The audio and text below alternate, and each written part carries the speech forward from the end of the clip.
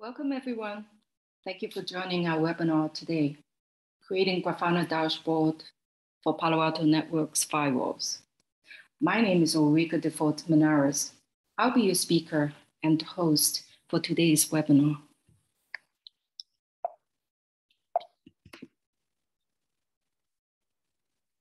Before we get started, let me just go over a few housekeeping items.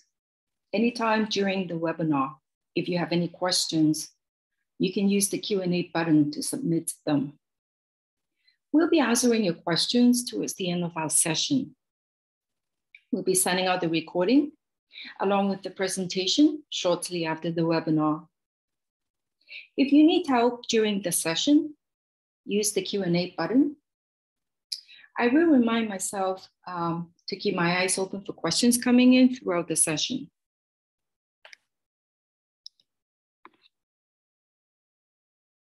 A little bit about myself. I started my career as a network engineer. I spent many years building networks. From IT, I moved to software engineering. Spent a good chunk of my career building layer 2 and routing technologies. Eventually, I ended up in product management. I joined Indeni 5 years ago. I'm responsible for the product. Agenda for today. I want to start off by doing a little bit of level setting, talk about what Grafana is and why do you even want to use Grafana. We'll take a look at how the integration works at a high level. Then we'll go right to the demo. I also want to pop the hood just so that you can see how it works behind the scene to a point that you will feel comfortable doing some level of customization. Then we'll look at a short-term roadmap, what you can expect to see in the next 2 quarters.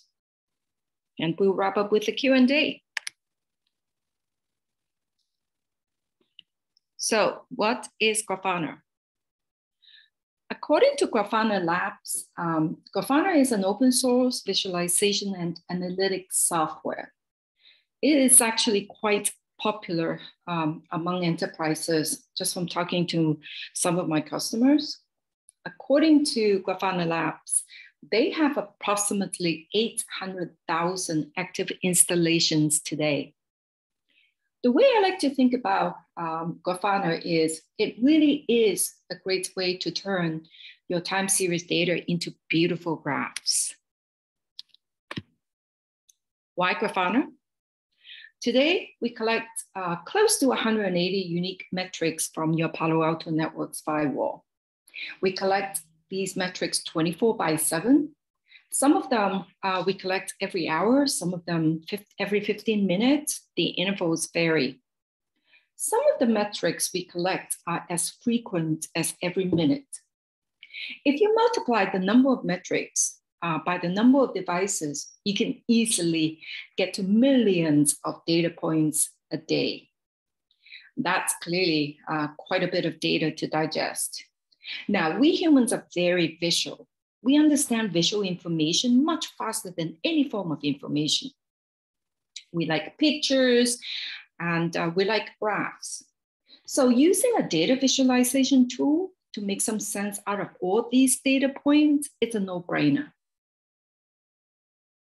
So we started our journey a few years ago with the custom reporting feature. Some of you may actually remember that. At the time, we told ourselves, hey, let's just build as many graphs as possible. Meanwhile, we continued to develop new automation scripts and therefore more new metrics. We quickly realized that we weren't able to build widgets fast enough. We simply couldn't keep up with the rates of building automation scripts. Then we started asking ourselves a different question.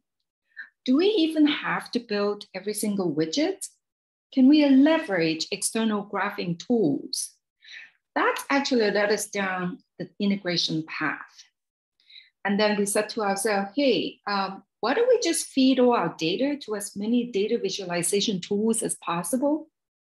For example, we released our Indeni Grafana plugin a couple of years ago.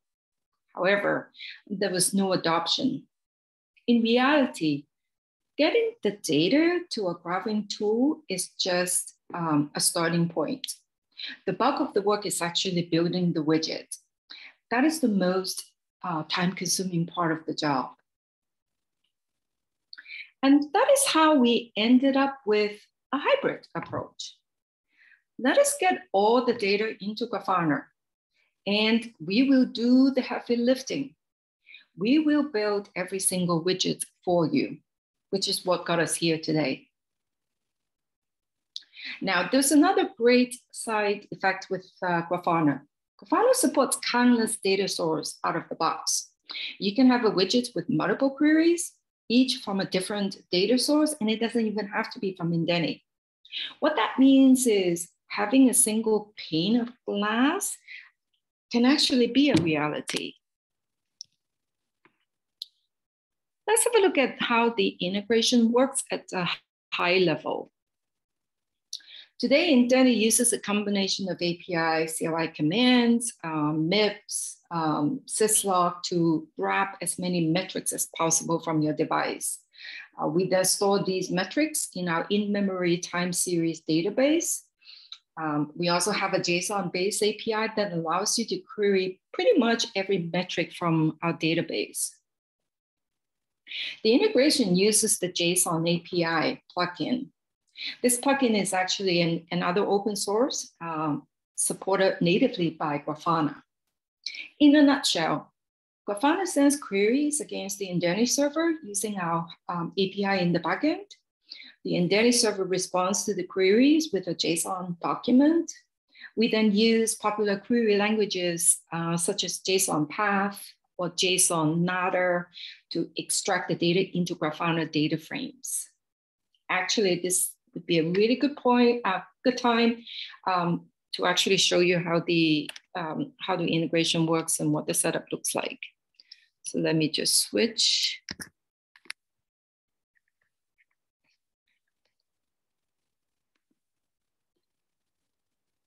Okay. Now, first thing you need is to stand up a Grafana instance. Once you have it, go ahead and log on to the portal and head over to configuration, data sources. Here is where you'll be configuring the JSON API plugin. Now, since the setup is really straightforward and it's well documented, in the interest of time, I'm just going to point out a couple of important items. So yeah, this is the JSON API plugin, and you want to name it Indeni-API v2. That's very important. Add your Indeni server API endpoint here and provide the credentials. In this case, it's the certificate. If you happen to be using a self-signed certificate, go ahead and enable skip TLS verify button here. That way, Grafana will not attempt to verify the certificate. And then add a couple of custom HTTP headers, and that's pretty much all you need to do the configuration. Once you have it configured, go to our repository Bitbucket and pick the device you want, Palo Alto Networks, and download the dashboard JSON files. Once you have it downloaded, you then simply import it into your Grafana instance.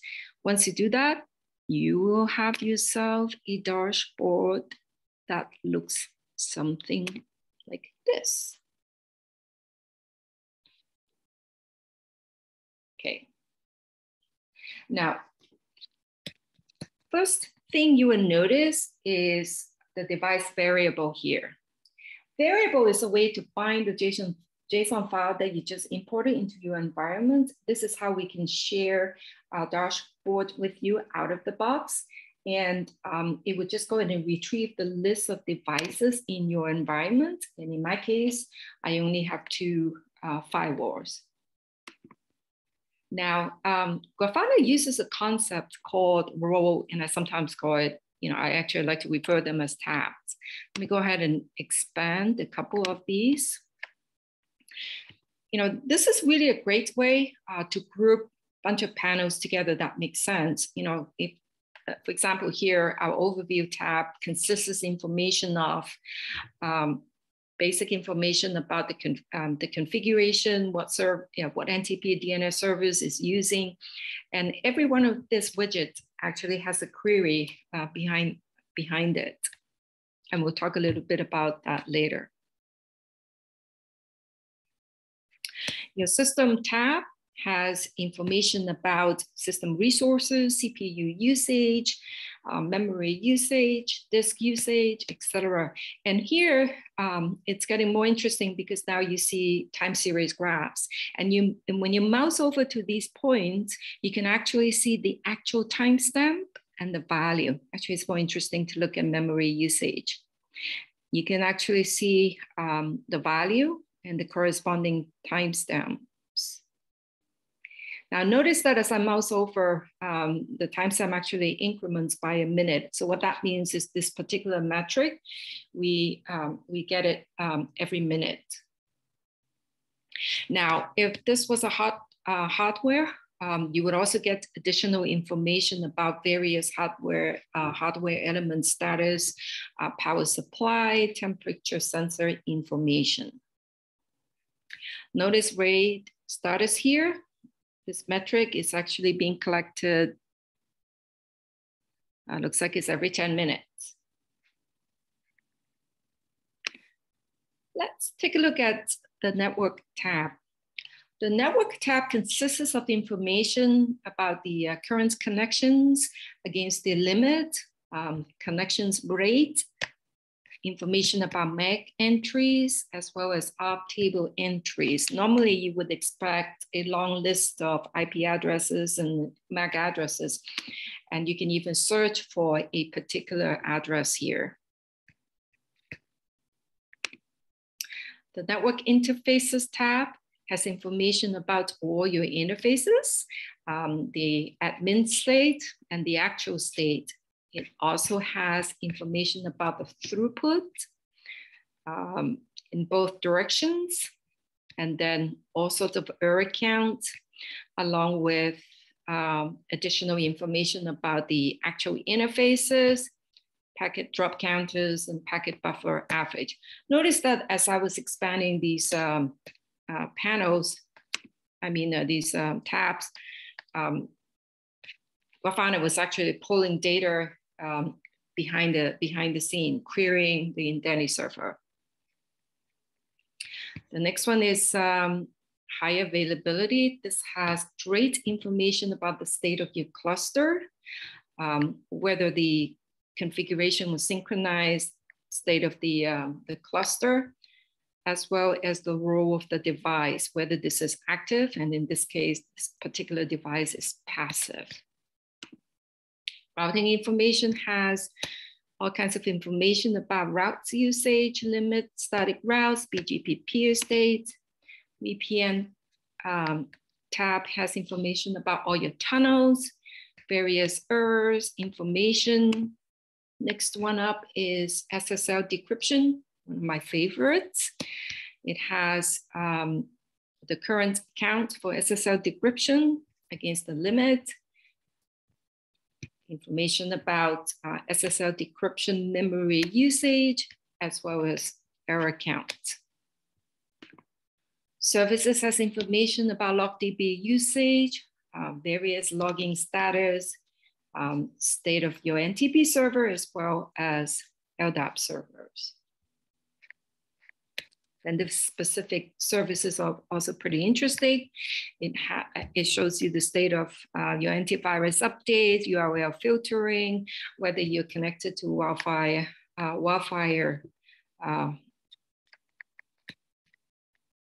Wildfire cloud. And it also has information about EDL. The last one is maintenance, which has information about license elements limits, as well as certificates in expiration. And that is your Palo Alto network firewall dashboard. Next, I want to kind of pop the hood a little bit, show you, ways that you can customize some of the layouts So we were talking about these tabs is a great way to do, to group metrics together. Now, if you don't like our grouping, by all means, go and add your own tab. And you can, once you have it, name it to whatever that makes sense in your environment. And you can start moving these widgets into the new tab. Next thing I want to show you is the global level dashboard setting. You can change the name, obviously, of your dashboard. You can change time zone, but the one that I really want to show you is variables. Okay. You saw the variable, the device variable, allowing you to select the device in your environment.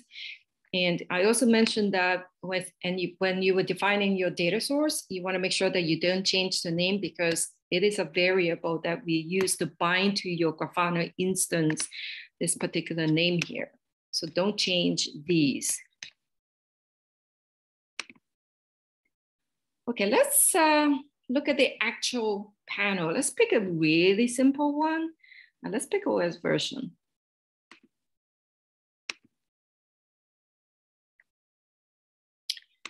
So here's the actual query that we are sending.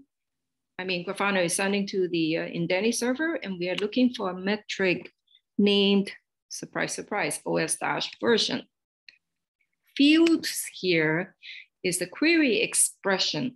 This is how Grafana is going to extrapolate the data from the JSON document it gets back from the Indeni server, and then puts it into a data frame. And if you want to look at what that data frame looks like, you can turn the table view on. And in this case, it's just the string 10.0.0, not terribly interesting. So let's look at another one that's more interesting. Yeah, let's do memory usage. That looks like it's a good one to look at. Okay. So in this case, let's look at the query. We're looking for a different metric, memory-usage. And the query expression is a lot more interesting. We are actually grabbing a bunch of data points, like the actual value, the points here, along with the timestamps. And then tag is literally these names here. Now, if you look at, want to look at the data frames, what that looks like is, here's the timestamp. Some of them has no value. And then you can look at another tag. Let's take a look at dynamic IP port NAT pool. Again, some with no value, the actual value, and the corresponding timestamps. Let's get the graph view. Now, over on the right-hand side, there's a whole slew of options for you to customize the layout of the panel. First of all, if you don't like time graphs, you can select a different one with just a click of a button. Let's look at preferred gauge for memory usage as an example. You can obviously change the title. You can change the legend, where you want to put it. You can turn on and off whether you want tooltips, whether you want to enable annotation or change colors. There's all kinds of things that you can customize, and it won't break anything. Now, so far we looked at 2 panels. Each one of them has just a single query.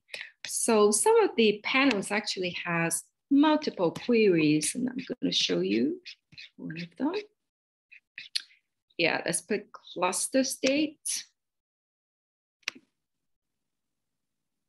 Okay, notice this particular panel has 3 queries. Let's take a look at the first query. We're looking for a metric called cluster-config-synced. And the second query, we're looking for the metric named cluster state. The third query, we are looking for cluster member active. Now, each one of these query has this corresponding query expression. That's how Grafana know what what to extrapolate and draw this particular chart. And that is pretty much all I want to show you from a demo perspective. Let us return to the slides.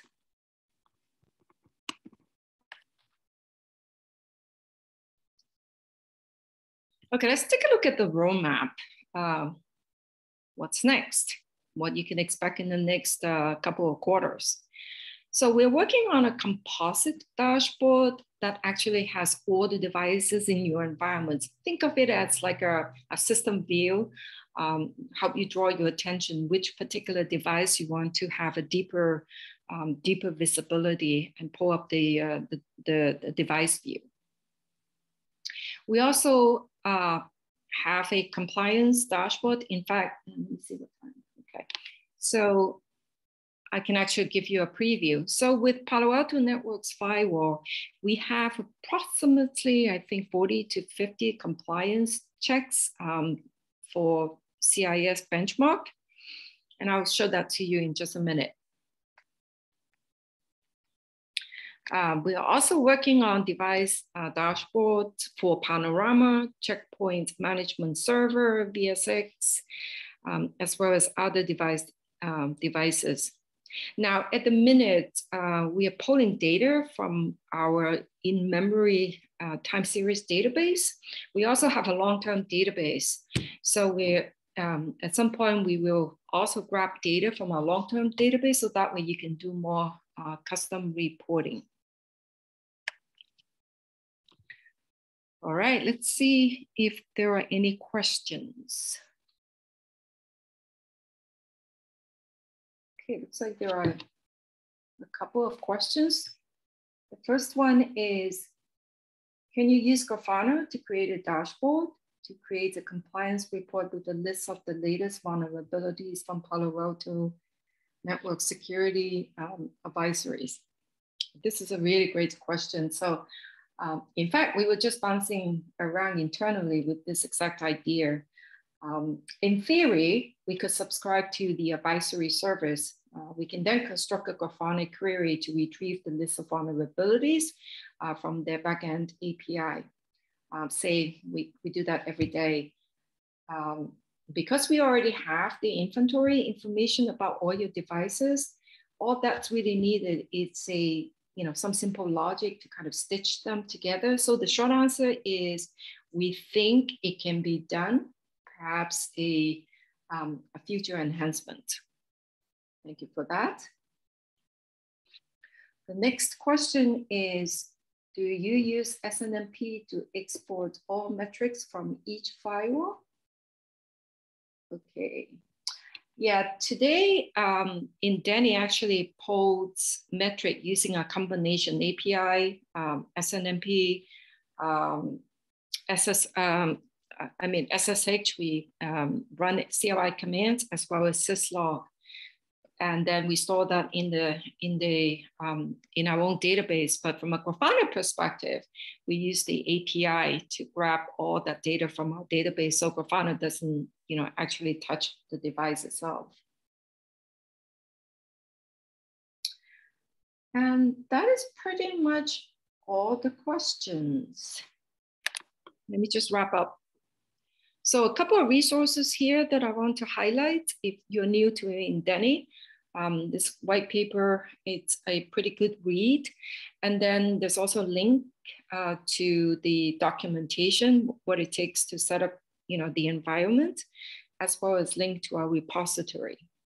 Now, if you are thinking of building your own widgets, then check out this blog post. It actually goes a lot deeper. It has a lot of information about the actual data structure.